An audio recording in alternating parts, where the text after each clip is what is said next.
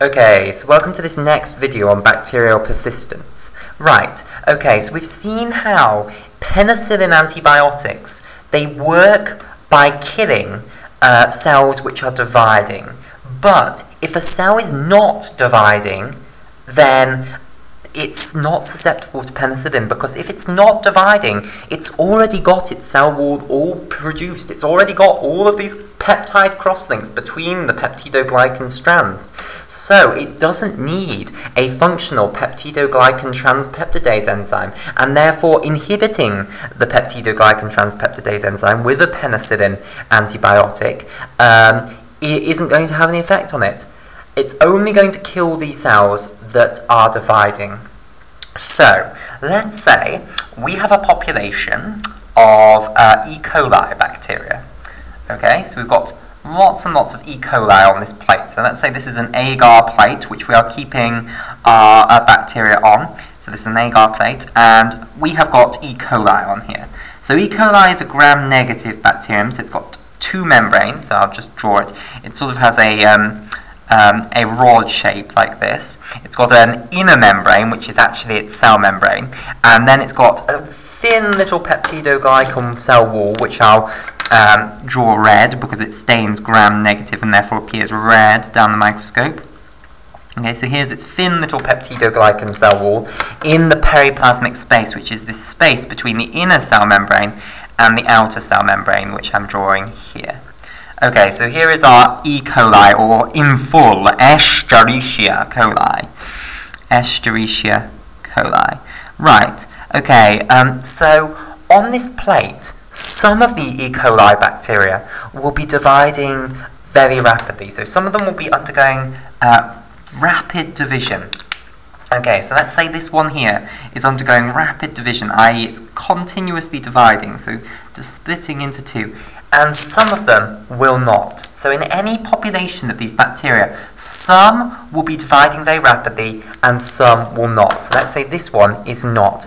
Now, if we expose this agar plate to a penicillin antibiotic, or indeed any other beta-lactam antibiotic, it will kill these ones that are dividing rapidly. So all of the ones that are dividing rapidly will die, and the ones which are not dividing rapidly, the so-called persisters, because they're going to survive, they will not die in response to the penicillin. And this is why, because they've already got a viable cell wall, so they do not need a functional peptidoglycan transpeptidase enzyme. It's only needed when you're synthesizing new peptidoglycan, and if you're not dividing, then you're not really needing to synthesize. You don't really need to synthesize new peptidoglycan.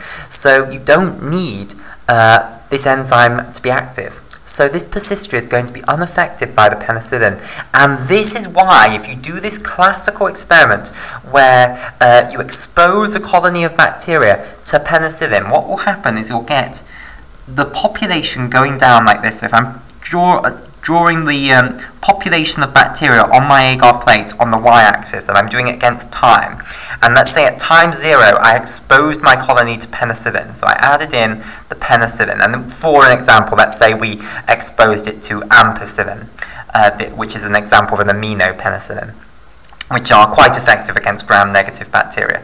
Okay, because they're effective at getting through the porins in the outer cell membrane. So porin is basically a protein which allows things to move through that outer membrane, and one of the drugs, ampicillin, is capable of getting through that membrane. Okay, capable of getting through the porin and into the periplasmic space, which is of course where it needs to go, because the penicillin binding protein, or the peptidoglycan transpeptidase enzyme, that is amongst the peptidoglycan cell wall, which is within the periplasmic space, so it needs to get past that outer membrane. Okay, so if we expose our bacteria to penicillin, population is going to fall very rapidly, but it won't go to 0. It will stay like so. It will never get to 0. You can never kill all of the bacteria, basically. And this low level that remain there, these are the persisters, basically. These are these bacteria which are not being killed by the antibiotic because they are not dividing, basically.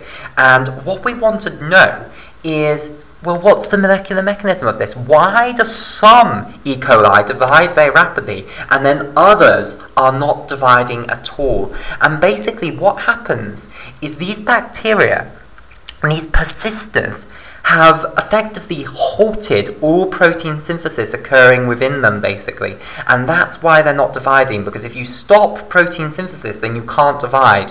Because in order to divide, you need a huge number of new proteins to be synthesized, because effectively you have to double the amount of proteins you have, because you're going to become two cells.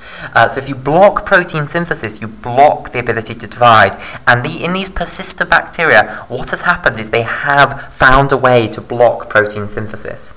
Okay, so let me outline the mechanism that what we understand of the mechanism by which these persisters have done this, and we'll do that in the next video.